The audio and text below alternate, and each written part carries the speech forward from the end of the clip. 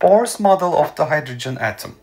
Bohr applied Planck's ideas of quantized energy levels to Rutherford's orbiting electrons to come up with a semi-classical structural model. So we still have the electrons orbiting the nucleus in uniform circular motion.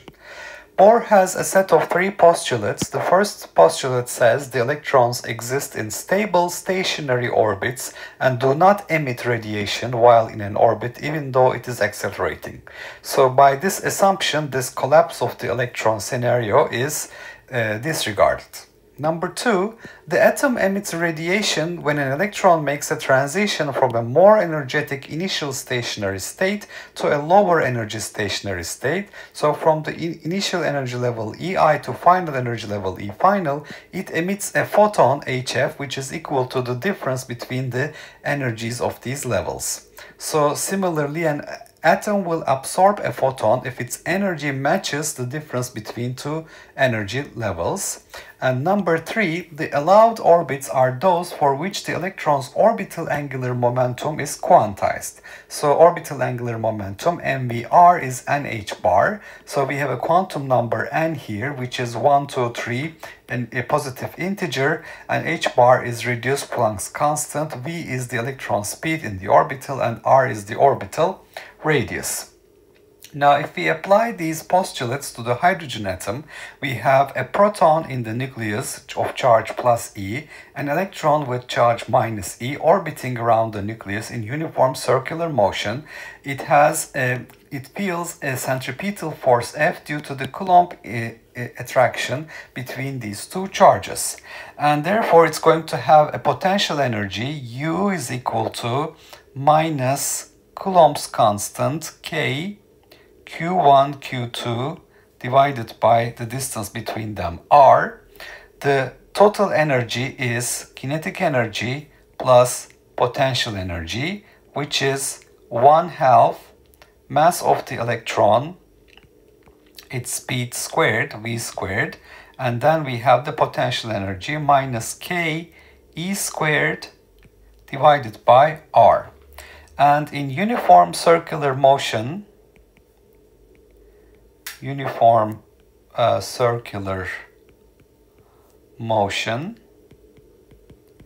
we have the centripetal force Q squared over R squared.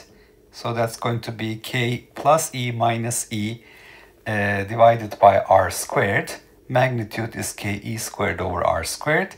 That's equal to mv squared over R, mass of the electron, its speed squared divided by R. This is basically the Coulomb force of attraction between the two charges.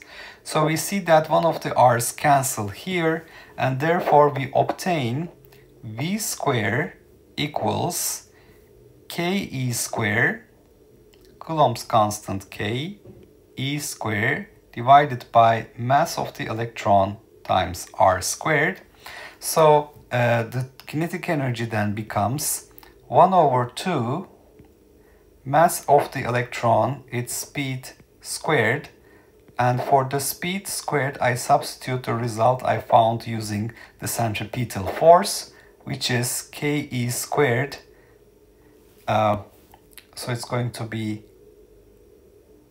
Ke squared divided by mass of the electron R, and this is not R squared, it's R because we had one of the R's cancelling. So these masses disappear, and I find that the kinetic energy is Ke squared divided by 2R. So the total energy of this electron, total mechanical energy, will be its kinetic energy Ke squared divided by 2R plus the potential energy minus Ke squared divided by R. So we find the total energy of this electron to be minus Ke squared divided by 2R. All right. And now we're going to use the quantization of angular momentum. The allowed orbit radii will be given by the quantization of the angular momentum, mass of the electron, speed of the electron times the radius of the orbit must be quantized in units of h bar and h bar. So this tells us that the speed of the electron should be nh bar divided by the mass of the electron times the orbit, which is specified by specifying the quantum number n. So this tells me that v squared can be written as n squared h bar squared, mass of the electron squared, the radius squared. Now this is going to be equal to ke squared over mass of the electron times its radius, as we have found here. And so we have the cancellation of one of the masses and one of the orbit radii to find that the radii of these orbits are given by r sub n equals n square h bar square divided by mass of the electron, Coulomb's constant, E squared, where n is 1, 2, 3, etc. It's a quantum number. So we found the orbital radii. What is the smallest possible radius? The smallest possible radius is called the Bohr radius, A naught.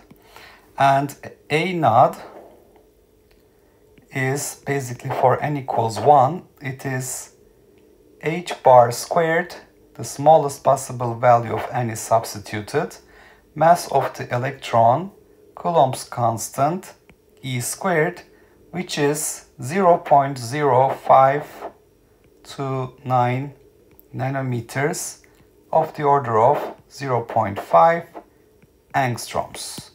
So that is the radius of the smallest possible orbit, which we obtain for n is equal to 1. That is the Bohr radius.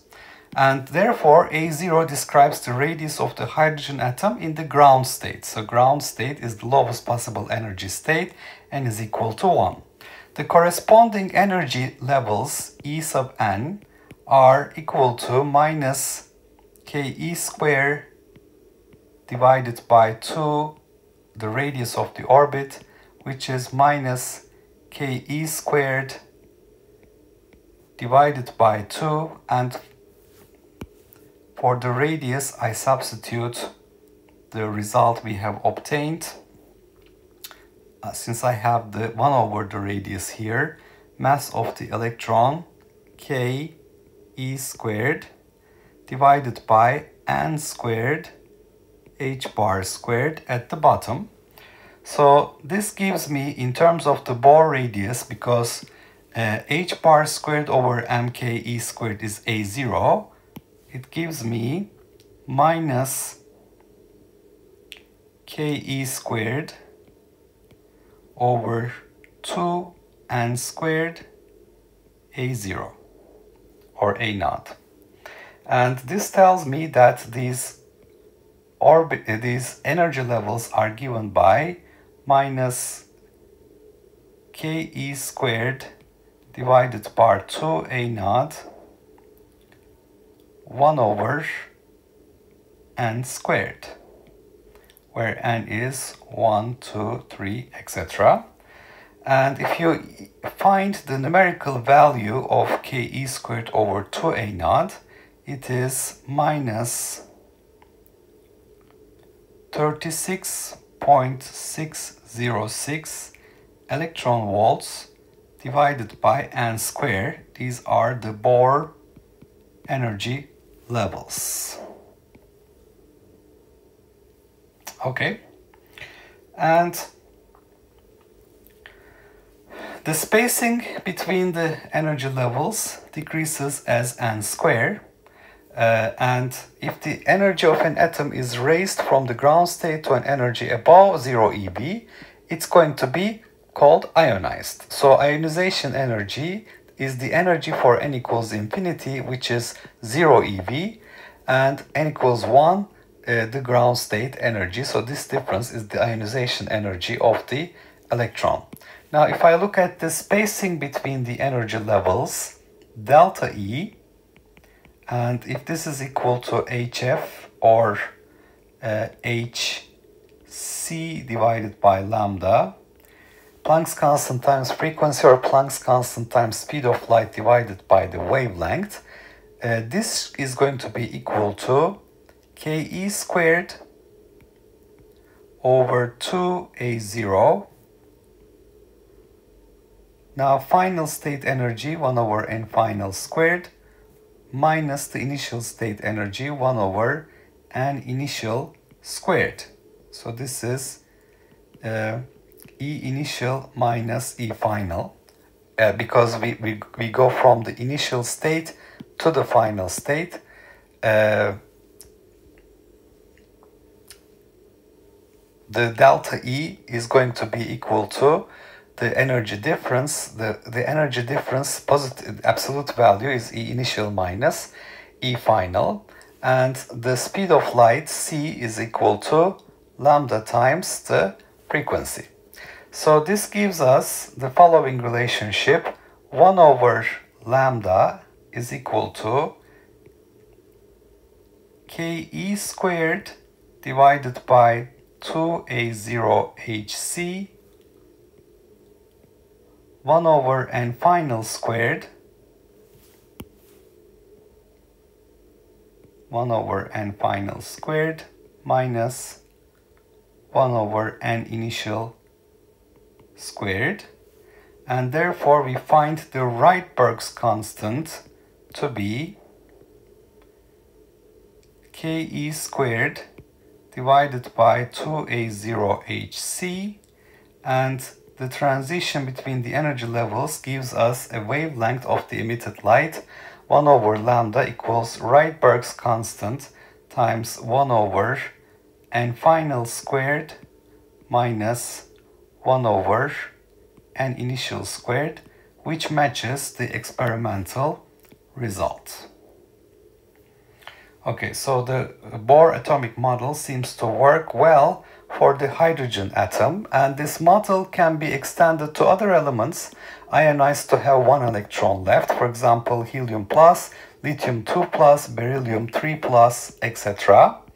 And if Z is the atomic number, then if you have the helium atom ionized, because we're not getting rid of the protons here, we would have the Coulomb force being not Ke squared over r squared as we did here. It's going to be, the Coulomb force is going to be Kze squared over r squared, where Z is the atomic number, because Ze will be the charge in the nucleus. So we're going to replace E squared with Ze squared in the Coulomb's force, so that the corresponding Bohr radii will be given by n squared A0 over Z, and the energy levels will be given by Z squared minus Ke squared over 2A0 Z squared over n squared instead of 1 over n squared.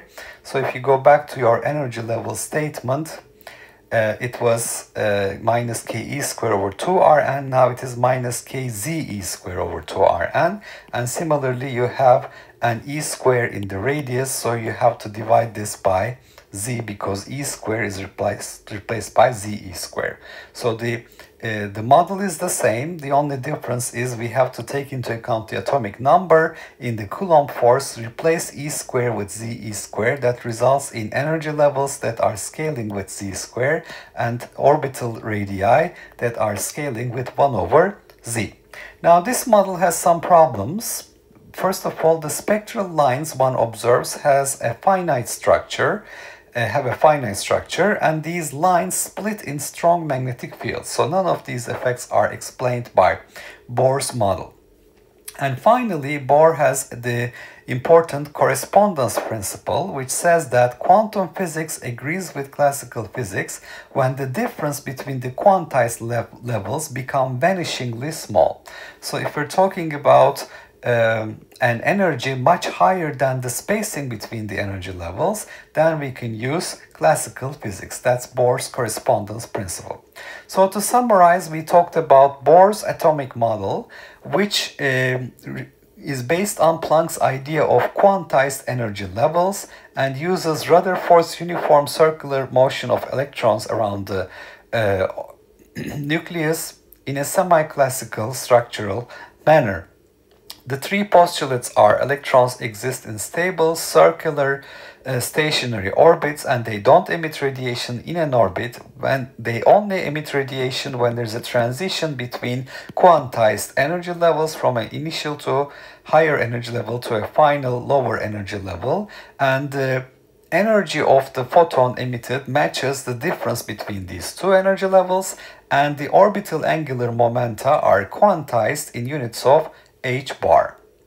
Applying this to the hydrogen model, we write the potential energy minus k q1 q2 over r.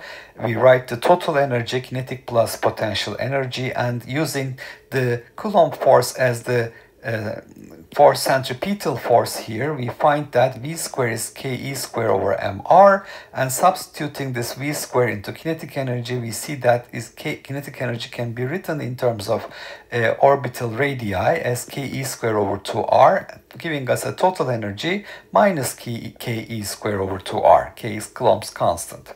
The allowed orbital radii are found using the third postulate of Bohr, quantization of angular momenta. So that gives us mvr is equal to nh bar, n square h bar square over mke square is the radius. Smallest possible radius is obtained for n equals 1. That's the Bohr radius, which is 0.5 angstroms. And the corresponding energy levels can be written by substituting for the radius n square h bar square over mke square, which is n square times a0. We can find the energy levels to be minus 13.606 eV over n squared, where n is 1, 2, 3, an integer. Now, the spacing between the energy levels decreases as n squared. That can be seen by looking at a transition hf hc over lambda is equal to ke square over 2a0 nf square minus ke square over 2a0 ni square. That is initial energy minus final energy, because remember the energies were negative. And that with the observation that c is equal to lambda f for a photon, speed of light is wavelength times frequency, hc over lambda is equal to this, and this gives us 1 over lambda equals Rydberg's constant times 1 over final state quantum number squared minus initial state quantum number, 1 over initial state quantum number squared. So we recover our empirical formula with the correct value of Rydberg's constant. And this model can be explained to other elements, not just the hydrogen atom, if they are ionized to have one electron left, like helium plus, lithium 2 plus, beryllium 3 plus, only by replacing E square, wherever we see E square in the formulas, that should be replaced with Ze square atomic number, because we have Ze protons here instead of one proton in the nucleus. There are problems with this model. The spectral lines, fine structure, and line splitting in magnetic fields, they are not explained by Bohr's model, and Bohr's correspondence principle tells us that quantum physics will agree with classical physics when the difference between the energy levels, quantized levels, becomes vanishingly small.